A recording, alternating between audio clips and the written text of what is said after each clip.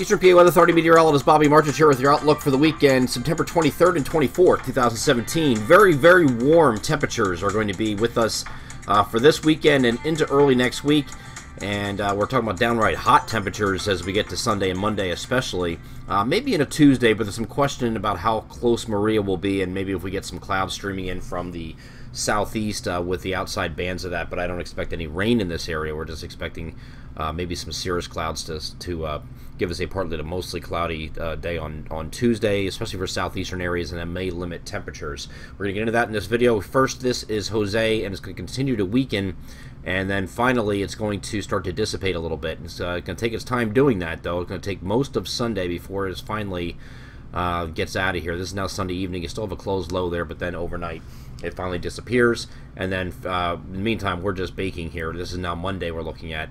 We can see Maria moving in from the south here, getting awfully close here to the North Carolina coastline. This is not something we can write off for the Outer Banks. As a matter of fact, you may have some tropical storm force winds if this is correct, but getting right to the Outer Banks of North Carolina.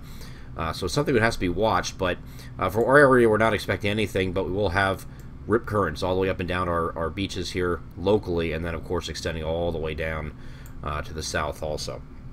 But we have rip current effects, and we also have, you're going to have clouds that are going to be coming in from this direction, coming on shore. So depending on how much cloud cover you get on Tuesday may limit the amount of sun you get, and of course that will limit temperatures. If it is not, and it ends up being mostly sunny or at least partly cloudy, you can get temperatures making a run again at 90 degrees for many areas. But we're going to take this a little bit further now just to show you what this does. It comes about that close right there to the Outer Banks, and then it starts to drift eastward, and that's because you have a trough. You can see that right here coming in, and that's going to rescue us and save the day, pick this up and move this almost due east, but we'll call it east-northeast, and away from the land masses. So maybe a graze here for coastal North Carolina, but that's all we're expecting right now. If something changes, of course, we'll update that. Take another vantage point of this, and this is looking at just off the southeastern U.S. coastline. You can see Maria here, and it's going to, from this point, it's going to start going north, maybe a little bit northeast, and then it looks like it's going to come back toward the coastline, but then it's going to only get to a certain point. How far northwest is still in question, and the GFS and the European model are handling this differently. How far west this gets, European model's not quite as west, but its ensembles are. So we're going to allow for this to be close enough to impact at least the Outer Banks, North Carolina. So if you have vested interest down there, please do pay attention. But we do expect this to turn out to the east or east-northeast after this point and not affect our area directly. Again, some clouds Tuesday, maybe even Wednesday, until the system pulls away, and then some rip currents, of course, along the beaches is what we're looking at. Taking a look at the upper air analysis, looking at the GFS ensemble, and I just want to show you what we're dealing with here. This here is the remnants of Jose, and it was thought all week that we'd have enough of a weakness here in between the two ridges. There's a ridge here, and there's also a ridge out here to the east. It's off the picture, but in between the ridge, this weakness created by Jose would allow Maria to go like this and head out to sea.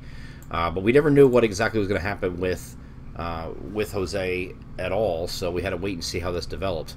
Now this weakness is going to disappear, it looks like, and you can see that right here, it disappears, and then you have, of course, the ridge building over the top here over our area. So you put a big high right here, but there's also one to the east of it yet, and it's going to eventually link up with that ridge that's east of it. So it's going to become like a banana high, is what they call that. And so that when it does that, it's going to affect the path here of where Maria goes, and you can see that's now connected right here as it's approaching. It's still continuing northward, so it tugs it back toward the coast. You can see that here, it's going back toward the coastline, and then it ends up just off the coast. This is too close for comfort here for the Outer Banks, North Carolina, maybe all of eastern North Carolina, southeastern Virginia.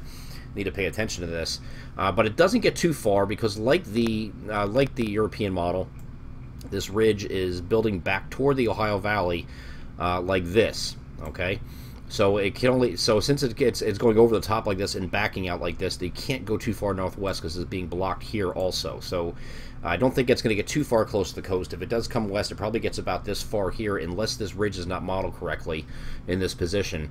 And then it still stays over the top here, but by that time, a trough is going to come in here and sweep this up, and that's coming in right here. So that's going to pick it up and send it east. We are pretty confident in that part of it, and very confident that we don't have impacts more than I described there for our area. So that's what we're looking for.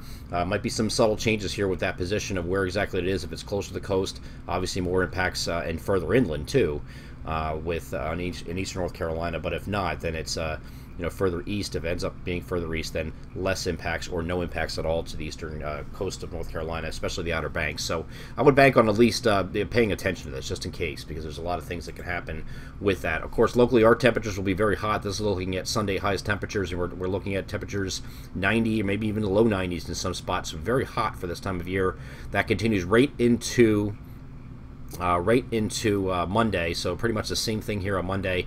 But once we get into Tuesday, you have those clouds starting to stream in, so it may hold back temperatures a little bit. This is probably underdone a little bit. I don't think it gets that cloudy, but stranger things have happened, and of course it depends on how close this is. Again, you're going to have those streaming clouds coming in from the southeast, and how far inland they get and how dense of an overcast it is will determine how the temperatures are going to be like on Tuesday. Otherwise, very little clouds, and you're talking about making a run at 90 once again. I'm Eastern PA with a 30 meteorologist, Bobby Marchers. That is your outlook for the weekend, September 23rd and 24th, 2017. Have a great Saturday and Sunday.